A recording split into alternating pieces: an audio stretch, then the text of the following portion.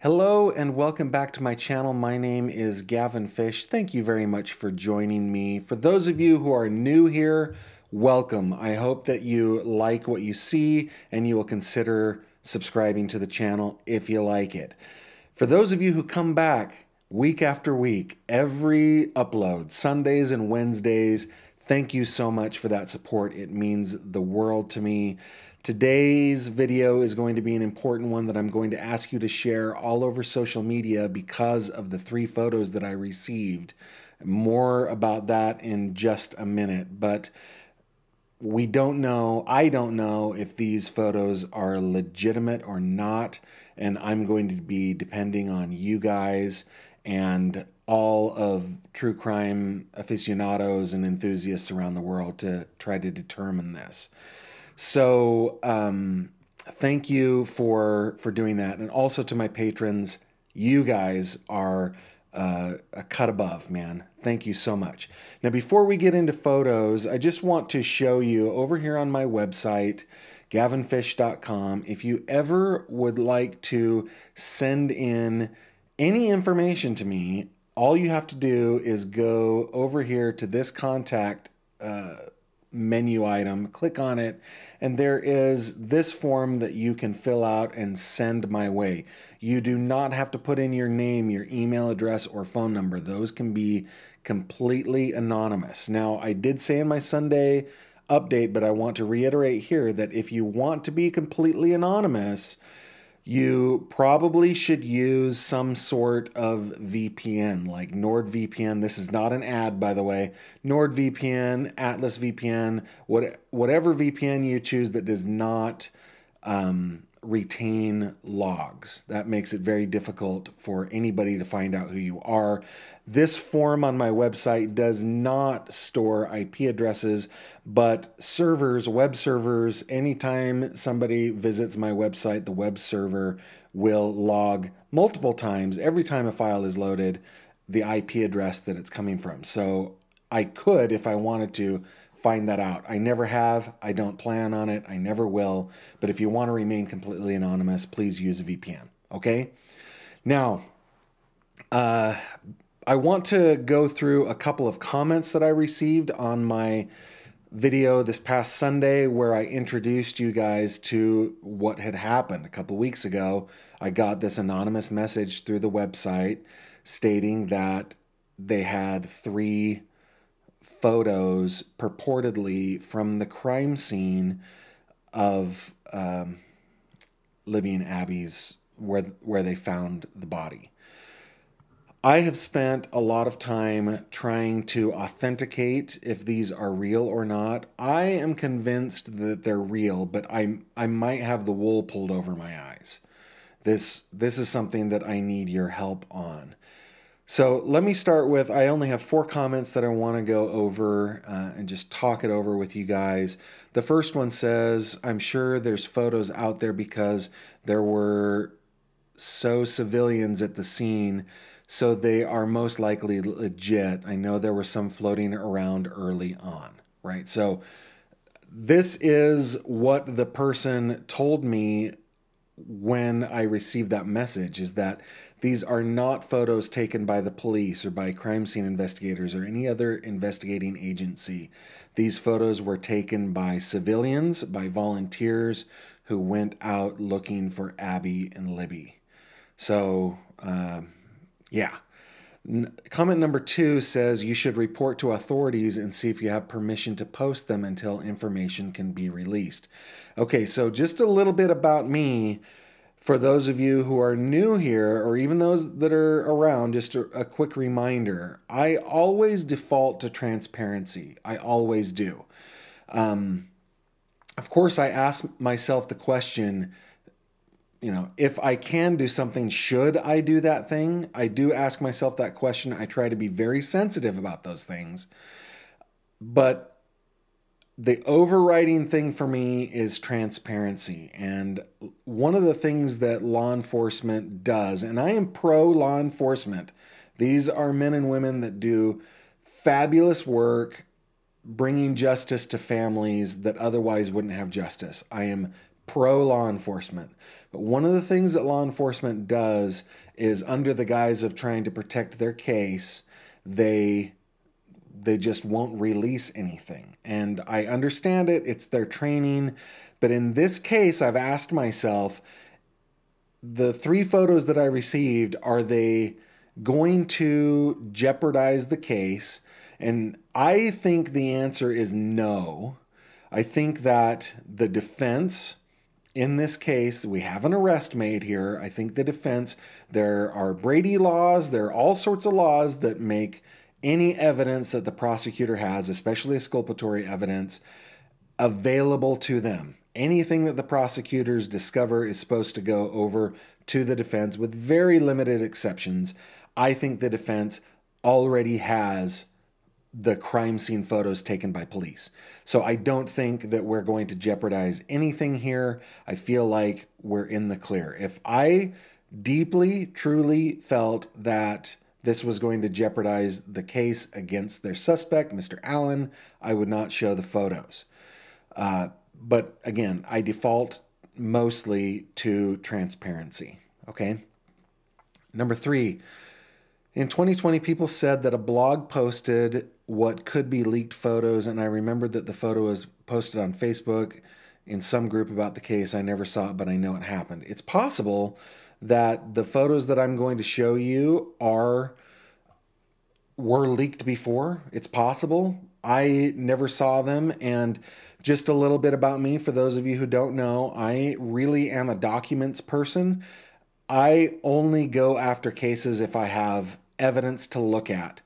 Because the Delphi case, all of the evidence has been kept close to the vest in law enforcement, I steered clear of this case until we had an affidavit of probable cause against Richard Allen. And at that point, I had something to look at, right? So while I care about the case and I care about these girls, I have not been paying super close attention. I bet most of you who are watching this video know more about this case than I do. I readily admit that. So these may be photos that have been out before. I don't know. I didn't see them. I did do a search of Facebook after I saw this comment to see if I could find them, and I couldn't find them. That doesn't mean that they weren't out there, right? Okay.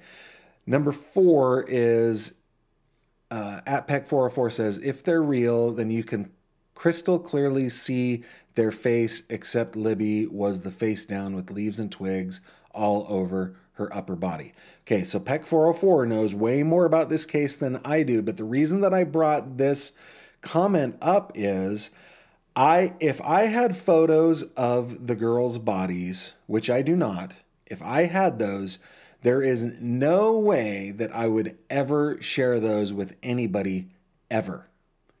Ever. I just wouldn't do that. Now, Exhibit A, I have seen photos of David Elmquist. I have seen photos of Amanda Winkowski, of Jalea Davis, of Ellen Greenberg, of Shelby Thornburg. All of these cases that I care about, I have access to those photos of those poor victims' bodies, mostly supplied to me by their family members so that I can understand the case. But I have committed to them, and I will always keep my commitment that I will never, ever, ever show those photos publicly. The limited exceptions to those are very close cropped in things. Like, for example, in Amanda Winkowski's case, she had some wounds on her face, and I took an autopsy photo and I zoomed up on that and I showed that with the permission of her family. So heavily edited, heavily redacted for the purpose of pushing forward the case. I will break that rule, but only with the permission of the family. So those are my personal ethics in these cases. So getting back to this comment, I do not have a picture of Libby and Abby, their bodies on the ground near the bridge, near the creek. I do not have those, and if I did, I would never show them. The photos that I have today have to do with the clothing that the girls were wearing that day. So let me let's get into the clothing a little bit, and I promise I'm going to get to the photos. I'm not stringing you guys along. I just want to kind of set this up. When I received the photos, I went through the process of trying to authenticate them. Because they're photos of clothing, I wanted to figure out if it was ever out there what kind of clothing the girls were wearing. Again, I've already told you, I have not stayed up to date on this case on a daily or weekly basis. Again, not because I don't care, but because I don't feel like I can help until we have evidence to look at. Okay, so I found a YouTube video where Kelsey German was being interviewed that I would like to show you guys, just a portion of it, and just to kind of comment on that. What she's talking about is the day that they found the girls. So check this out. And then as we were going back up towards the private drive, there was a group of people standing on the driveway and another group that was down where I was, but just a little bit more towards the house that's down there. Mm-hmm. I see. And when I was standing up there, I knew that we hadn't found anything, and so we were going to go back up and go back towards where the rest of our group was. And then somebody yelled up that they'd found a shoe and asked anybody that was around what type of shoes the girls were wearing. And as soon as I identified the shoe that they had found, they actually looked across the creek and saw them. Okay, so that shoe is important, right? That is how they started to identify, hey, we found a shoe. This is called up to the sister. What kind of shoes were they wearing? Was Libby wearing? And she identified it. It apparently matched. So I was trying to figure out the kind of shoe that was worn, because I have a picture of a shoe here, right? So I found a Facebook post. Let me get this. I found a Facebook post from February 14th, 2017. And in this post, it says that German is described as 5'4" tall with a heavy build, shoulder length blonde hair and blue eyes. She was last seen wearing a tie-dyed shirt, gray sweatpants with unknown black lettering, and black Nike shoes. So I'm going to focus on the tie-dyed shirt and the black Nike shoes because this has to do with the photos that I have. So black Nike shoes, the picture of the shoe that I have is of a black Nike shoe with a white swoosh. I'm going to show it to you in just a second.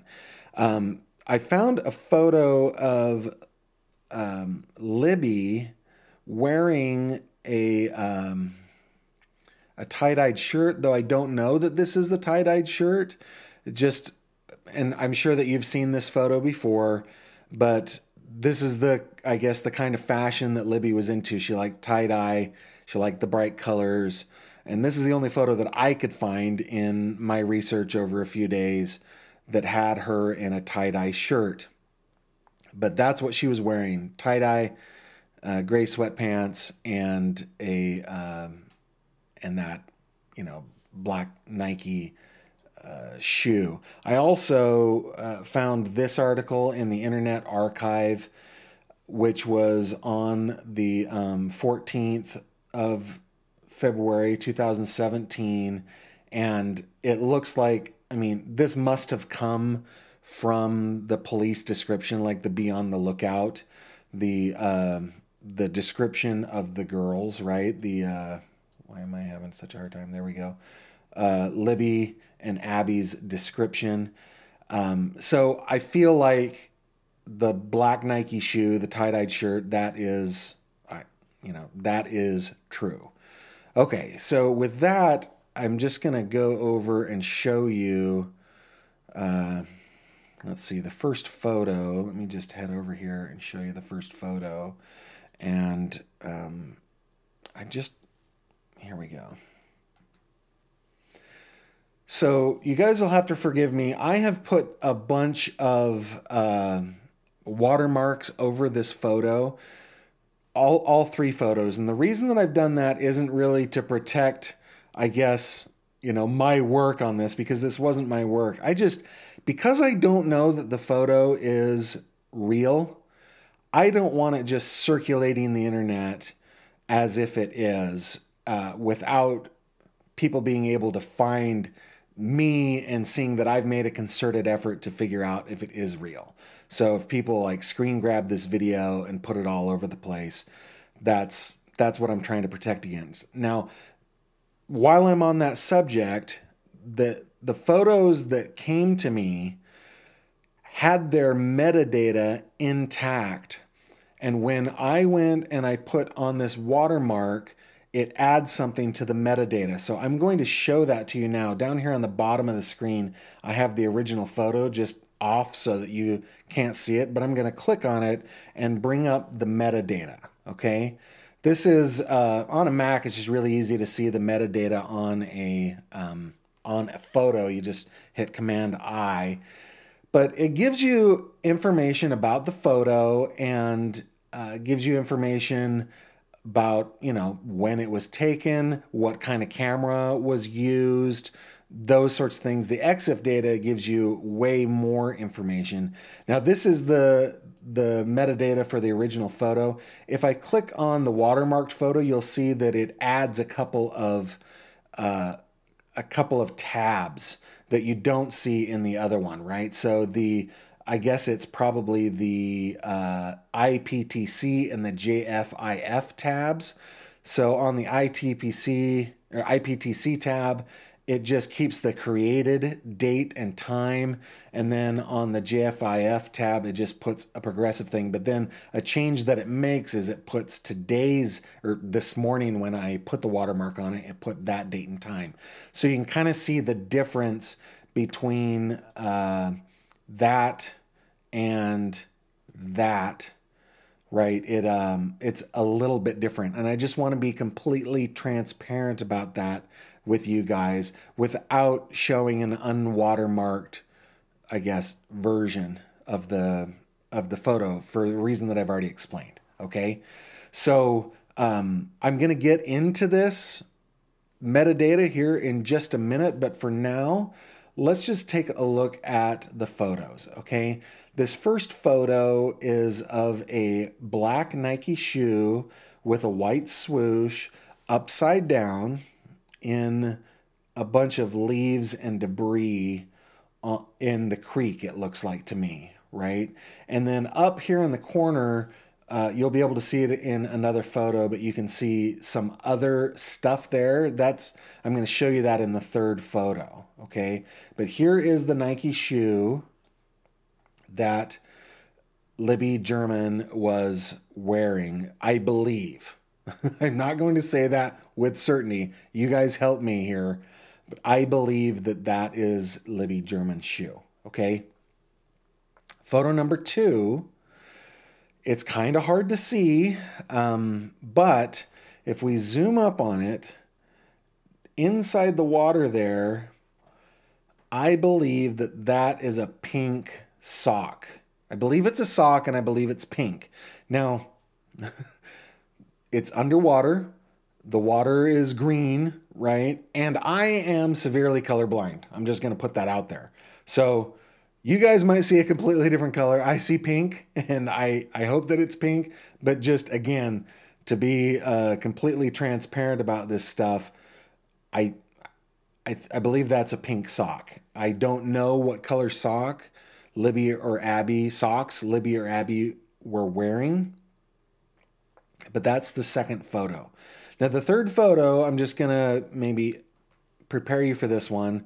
The third photo, not only did I add watermarking, but you know how when you take a picture down on the ground and the sun is behind you, your shadow will be on the water or on the ground, right?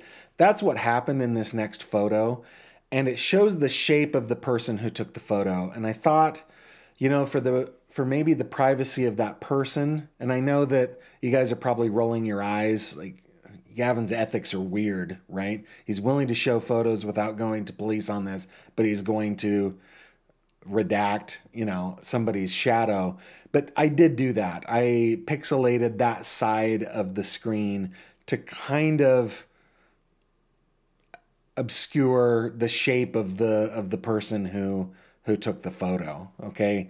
All right. So here we go here. So this is the shoe that we looked at in photo number 1, right? It's the same shoe. That shoe and this shoe are the same photo. And then moving down into the left, we see a pair of white underwear. I believe those are white underwear. And then in the bottom corner, we see what appears to me to be a tie-dyed shirt. Let me go up in there. And the tie-dye to me looks yellow. It looks green and blue. It looks red and pink. And it kind of reminds me of the of this, not that one. Let's see, this shirt right here that Libby is wearing. Though I can't see any print on it or anything, but it does have the color pattern of that photo that I just showed you. This one right here. To me, anyway, that's what I believe. And I really want to be able to make sure that these are photos of the actual crime scene. And why would I want to do that, guys? You might be asking yourself, Gavin, why are you showing us this? This is just clothing, and does this tell us anything? Well, the thing that it tells me is that I believe that Libby German, when she was found, was not wearing clothing. I don't have any evidence or any photos of Abby, her clothing anywhere. I don't know if the sock would be hers or if it would be Libby. I don't know. But at the very least, I think what these photos are showing us is that Libby was undressed all the way down to her underwear in this case, right? I believe that those are, that is a pair of underwear that a girl of the size of Libby German would wear. That's what I think. So I think that's probably what the evidentiary value is of this. Now let's get into the EXIF data just a little bit. I'm going to hit the Command I, and I want to take a look at this first, the Samsung SM-G870A. Okay, if we go over, I went to Wikipedia, I did a search on that model number. You can see it right here, down here in the corner. If you take a look at my mouse, the lower right-hand corner, the SM-G870A was a Samsung Galaxy S5. They were released on April 11th of 2014. So to me, that shows that the timeline is about right. I'm rocking an iPhone 12, 12 Pro here. So, which is a few years old. I think it's pretty typical for somebody to use a phone for 2 or 3 years. And so that Samsung SM-G870A would be what took the photo. That's the device that took the photo. So we're talking about a Samsung Galaxy S5. The software with Adobe Photoshop, that was me when I pixelated and added the watermark. And then the date was from today when I did the same thing. If we go over to the IPTC tab, we can see that it was created February 14th at February 14th, 2017 at 11:13 a.m. Now, guys, this one kind of tricked me a little bit because I read on I think it was Discovery Channel's website that the girls were found around 12:15. I believe that is the case. And this photo was taken at 11:13 But then I found out something weird about the state of Idaho. In Delphi, at 12:15, most of the state, it would be 12:15, right? But Delphi is this little black dot in the map that you can kind of see, kind of a little off center down and to the left. That little black dot inside that county, that is where Delphi is. The 6 counties to the northwest, in the red, they are in a different time zone. They are in the mountain time zone, I believe, right? Or, well, they're one time zone earlier. And there are 6 other counties in the southwest tip of Indiana that are also in a different time zone. So while most of Indiana is in one time zone, portion of Indiana is not, and it is one of the portions where it is not is actually pretty close. So I started asking myself, well, if volunteers came in or family members came in and they traveled like 2 counties away, which is not uncommon, at least where I live out here in Pennsylvania. It was just Friday night that I went 2 counties away to help with a search. Well, it was really to report on the search of a missing gentleman. So it's not uncommon for somebody to travel in. So what I believe is that the phone that took this photo was probably from one of those 6 counties in the northwest of the state or one of the 6 counties in the southwest of the state, and it was still set to an hour earlier in that time zone. This one tells us a little bit more, right? Tells us the time it was digitized and so forth, gives us a little bit of more information. It even tells us the time zone that it was in when, well, it tells us the time zone that the camera was set to when the picture was taken. It doesn't tell us where it was in because GPS was not enabled for this camera or for this phone at the time. And we know that, or at least I surmise that, because there's no GPS data anywhere in this EXIF data. And typically JPEGs hold that information if GPS is turned on your phone. So because there is no GPS data here, I only know that the time zone of the camera was Greenwich -6. And Greenwich -6 happens to be this area in the red. Greenwich -5 is the area in the yellow. So let's see, let me get back to the photos so that you can kind of take a look at that. Now, this EXIF data is pretty much the same for all of them. This one was at 11/13/42. This one was at 11/13/18, and this one was at 11/13/27. So they were taken in this order, right? This one went first, this one went second, and then the sock was found last. But it was within the same 11:13 a.m. minute. So I'm guessing that it was very, very close to the other stuff, the shoe and the underwear and the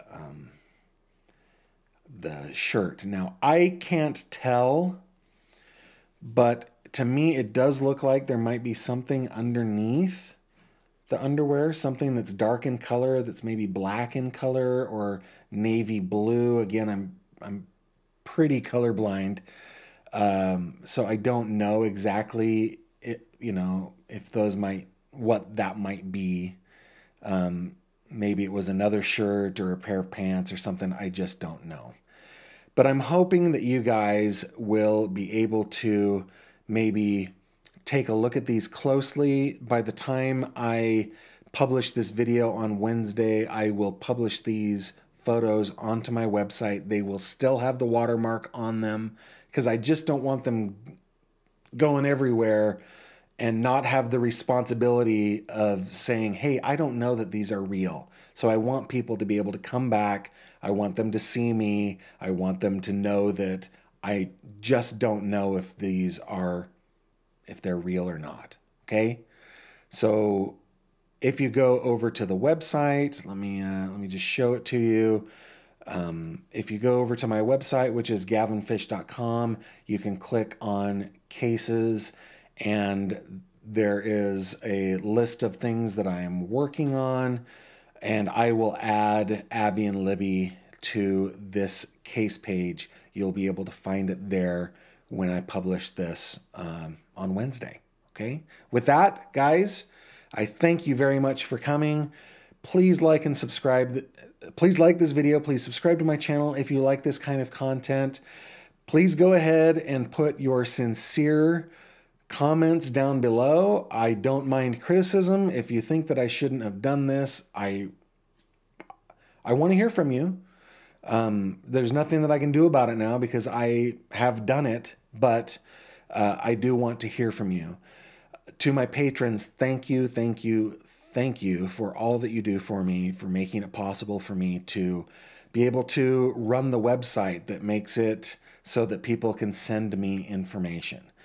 If you are a family member or a friend of the victims and you want to reach out to me, even if it's to kind of take me to task for what I've done here, because I typically am in contact with the family members of the cases that I cover, please reach out to me on my website. Just go to gavinfish.com, click on this contact button, and get in touch with me. If you would like me to reach back out to you, please include your email address or phone number. I never share those with anybody.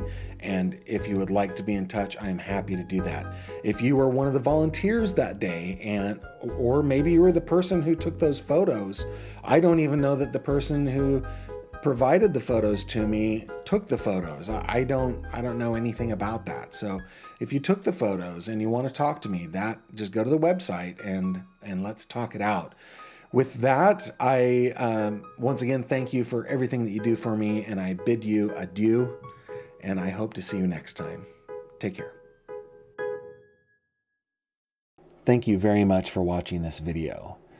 If you liked what you saw, please subscribe to my channel, and if you have any comments or questions, please leave them below.